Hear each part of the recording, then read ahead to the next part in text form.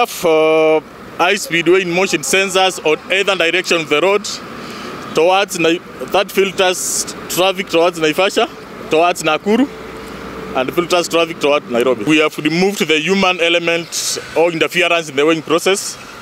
We've also installed CCTV cameras around the station to watch over any activity going across the station. The compliance levels of the transit trucks are at 99%.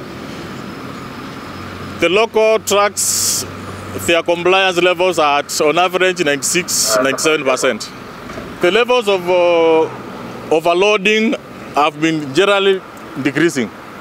That's why the compliance levels are going up month after month. Liftable axle is an axle that is fitted with an automatic drop-down mechanism such that it can lift itself up from the road surface when the truck is empty and lift itself down when the truck is loaded. The biggest challenge we've been facing is for drivers to interfere with the drop-down mechanism and lift the axle when the truck is loaded, which transfers the load to the next axle, thus damaging our roads. In cases where we come across an overloaded truck, we detain and charge it until it pays the overload fees. After payment of the overload fees, it offloads the excess load before we release it back to the road. We've been having a challenge in the past of trucks avoiding the static weighing bridges and using alternative or panya routes to evade the station. But we have a mobile monitoring vehicle that monitors the road network around the station.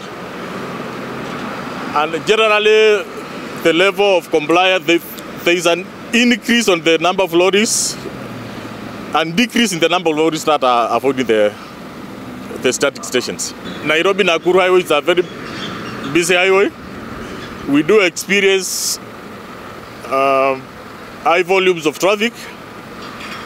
But generally, after installation of high-speed in motion systems, a lot of traffic is filtered, so there are no traffic snarl-ups along the road, and it would also be good if the road is also expanded.